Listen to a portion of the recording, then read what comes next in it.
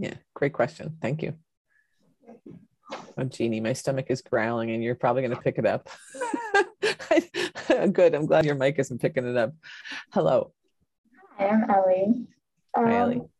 My question is, politeness is wielded as a tool of white supremacy culture in like two very different ways. In Marla's case, it's kind of used like for control, and in Can I Help You's case, it kind of gives her a sense of worth. So like, was that intentional? And like, can you talk about that a little bit? Do you mean, you said politeness, right? I'm just making sure. Yeah. You guys have great questions. Politeness. Well, I mean, Can I Help You is a fantastic like that's a metaphor right there for politeness, right? And her mother is, her mother has the bell, which I actually have downstairs. I did not smash it with a hammer yet. I've yet to do it. COVID came and for some reason the bell lived. But not to say that was, again, I had anti-racist parents. That came from a grandmother who wasn't so anti-racist. But politeness is used constantly. Actually, it's one of the reasons. Well, polite conversation. Let's go into that. Let's go into that term, right? What is polite? Yes, Jeannie asked me, and yes, the bell is real. It's downstairs. It's very small and very touristy. It's ridiculous. Anyway, polite conversation. Let's think of that. Polite conversation. Well, we just talked about trauma. Can't talk about that in polite conversation.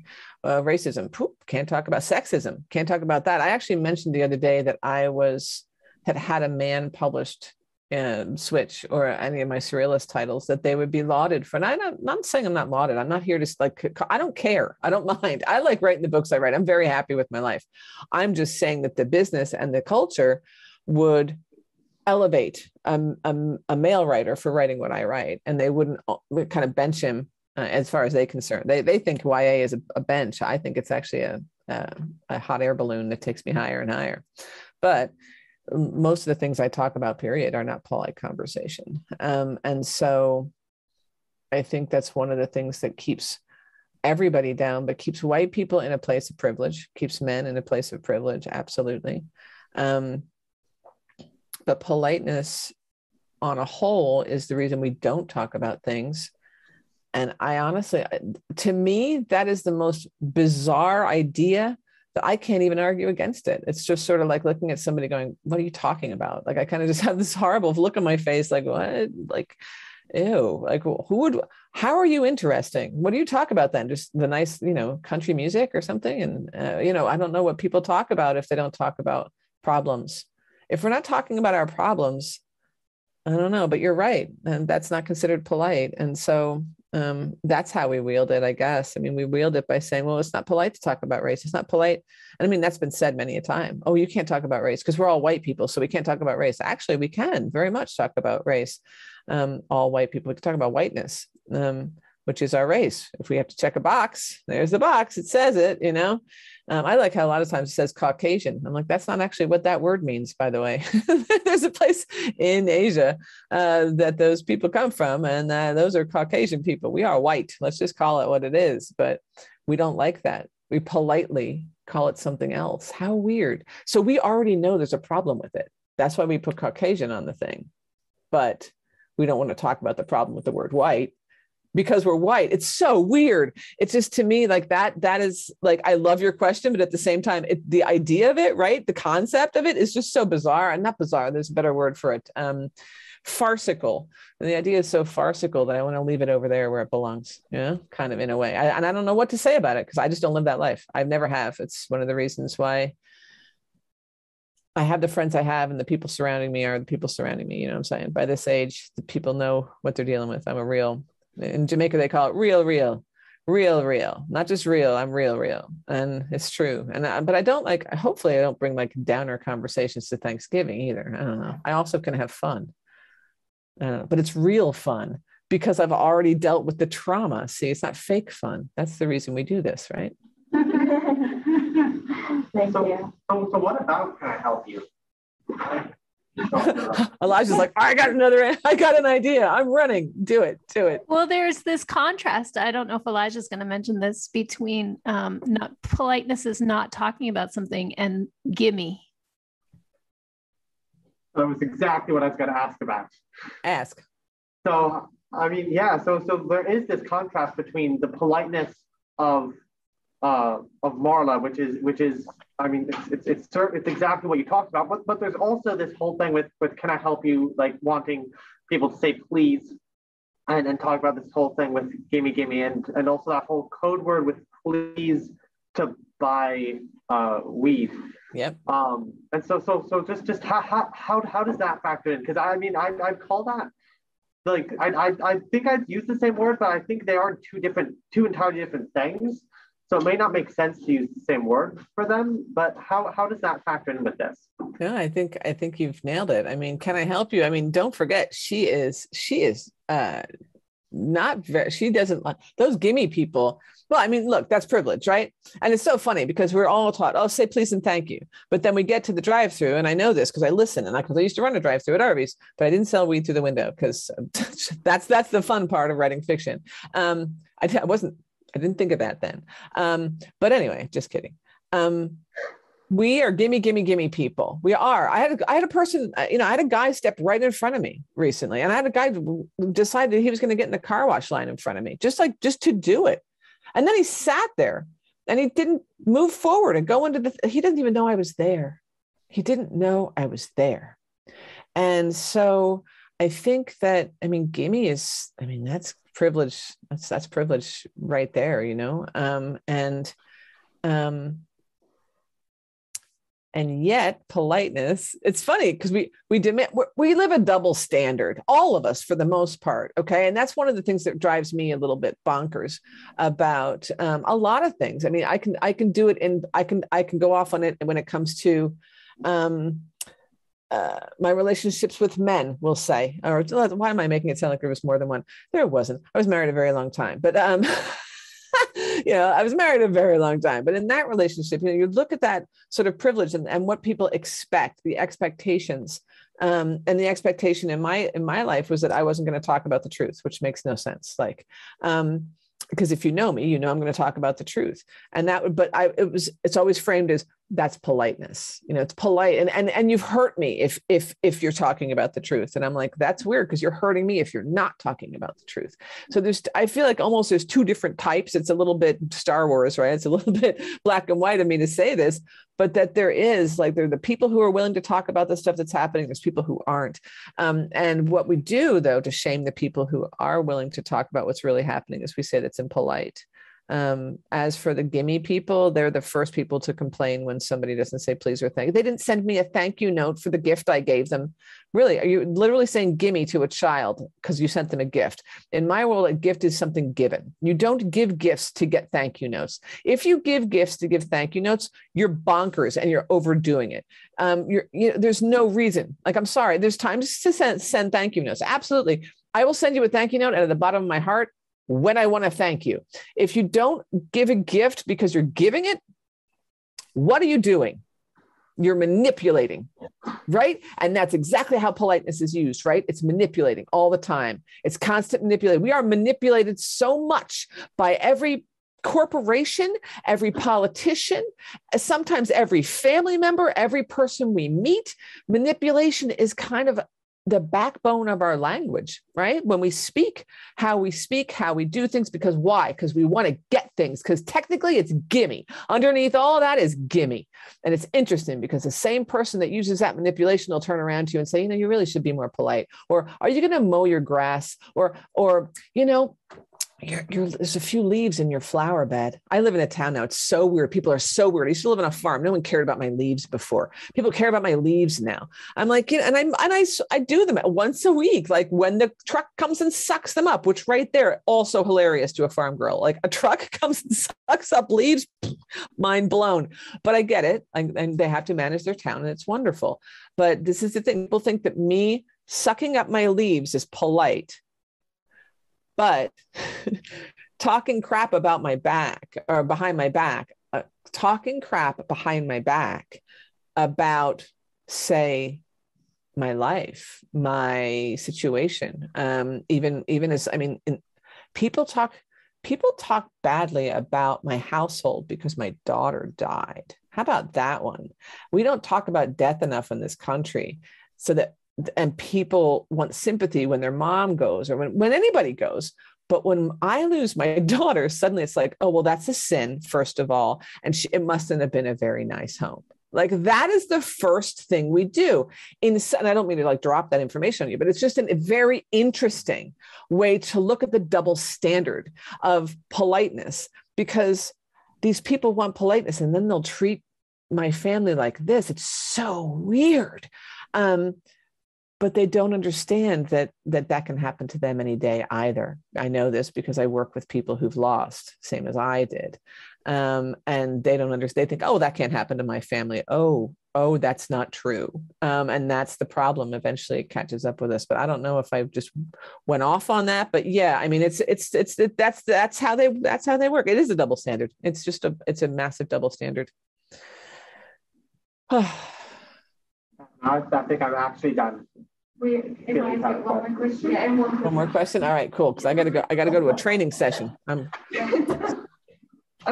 so when I was reading it, I was obviously reading it with the book group, but my mom was reading it at the same time as me, and there's so much to dig into, and even though like she's older and some people would say wiser, like we still have like the equal amount to talk about. So what would you say to people who mistakenly believe that YA literature is too easy and doesn't contain rigor to be taught? Oh boy. Well, I will say that people who say that YA literature is anything already haven't read enough YA literature. I teach YA literature, and I teach literature for young people.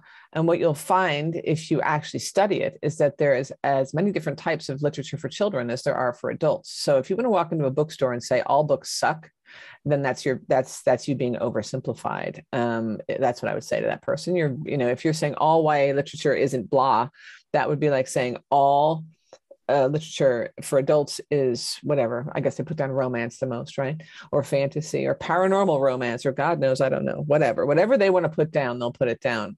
Adults will put down things for teenagers before they'll put down anything else, though. They will roll their eyes at you faster than anything else. They will make you small. I don't understand it. You are only coming into your adulthood and your lives. The whole point of our existence as adults is to lift you up, not bring you down. So the first thing I'd say to anybody saying that is, wow, you don't respect teenagers. What a shame for you. Why are you working with them? That's the first thing I would ask them. Why are you working in why are you on a school board? You clearly do not understand teenagers, nor do you care about them. You see them as so small. It's the exact same as if they want to make fun of, I don't know, I'll say Justin Bieber, but that's not what kids listen to anymore. But whoever it is, they'll roll their eyes. And my days, it was Culture Club or Prince. Oh God, like none of us understood what Prince was talking about. Every single one of us knew what Prince was talking about. You can put a big sticker on the front of it and say parental warnings. Prince says stuff that you already do, whatever. Anyway, as for people thinking that books written about young adults shouldn't be in schools being read by young adults, especially I'll say literary novels. I would consider this a more literary novel. If we wanted to put subcategories the way that we do in adult work, which we should, I don't know what to say to them. You're going to get your Shakespeare. You're going to get to read The Merchant of Venice. You're going to get to read perhaps Mockingbird, perhaps, I don't know, whatever classics are in your canon. The idea is that teenagers feel seen. The idea of reading a book is to feel seen. The idea of reading a book is to open your mind to a new world because you see yourself in it, if that makes sense. And also to learn about other people, right? I would hope that people who read something like Dig might read something that's a little more, certainly more commercial, more popular, but something like The Hate You Give, which was published only, I think, maybe 2 years before it, and allows you to see and feel what it feels like to be a person of color in a community where the world is different. That's for sure. For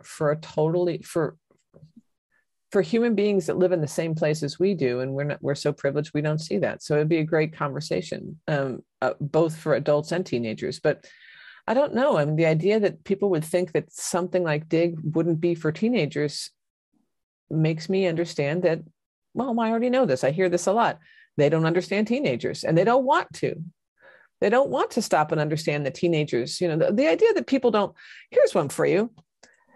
If someone says the word sex in front of a teenager, everybody freaks out. First of all, without it, those teenagers wouldn't exist. Let's start there. None of us would. It's like periods. People freak out over periods. Why? Without them, none of us would exist. Makes no sense. But we freak out over it. And not only that, like 51% of, let's not even go there, but they have them, you know, but like this idea that we can't talk about drugs. Oh, don't talk about drugs. Really? We used to have commercials with a frying pan and an egg, and this was your brain on drugs. Like, and then I have my kid, we were walking around the other day, and he was like, so like, how come people can like have a drink, but then they don't become alcoholics. But then people say, don't touch heroin because you're going to get addicted. Like, what's the deal? I'm like, he didn't know the basics about drugs because we're no longer teaching it in health classes anymore because, oh, we're too polite to do that. Which to me goes back to what young adult books are really doing. They're delving into the ideas and the things that teenagers need to discuss to have healthy lives. So whether it's something, and a lot of times it's heavy material. Yes, there's death. Yes, there's even like, oh my gosh, suicidal ideation, self-harm, mental illness, but also race, but also love, also maybe some relationship abuse, or maybe a really great relationship. Why? That's what books are for, to model really good things for us and to warn us off the bad things and to help us see what's really going on. Why you would want to keep that from teenagers?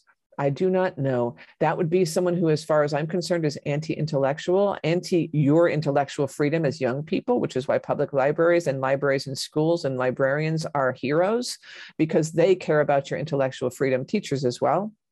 For the most part, depends on where you are, I guess, because not all teachers, I guess, would. But I would think young adult books are for young adults because they're going to see themselves in them. And I think young adults are for adults because they'll see their teenagers in them and they better wake up and understand that the world has changed.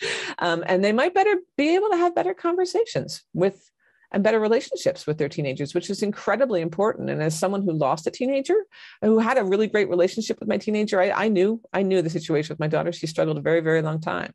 And we talked a lot. And I do this work, you know, I've done this work for a long time, long before I lost my daughter. And I would not have been able to have the conversations I had with her had I not had an open mind to the teen experience. The idea that we were all perfect as teens is ridiculous. But the fact that we're still trying to snow them into believing it, that's not new at all. They've been doing that for generations. So what would I say? I would say, oh, grow up. That's what I would say. To anybody saying that young adult books shouldn't be read in schools, I'd say grow up. Thank you. Yeah, thank you. You guys, students that just asked me questions, I know people are going and coming, but thank you very much for your questions. Meg, wow. Amazing. I've got tears in my eyes. I'm shaking. I mean, what a champion you are for our young people, Amy. You are a gift to us. You're a gift to librarians, where I can give a book to students with my whole being and my whole heart and open a door to the world that you create and honor them through by being real, by being fun, by being honest, and telling them the truths that they're not hearing in other places. So thank you so much.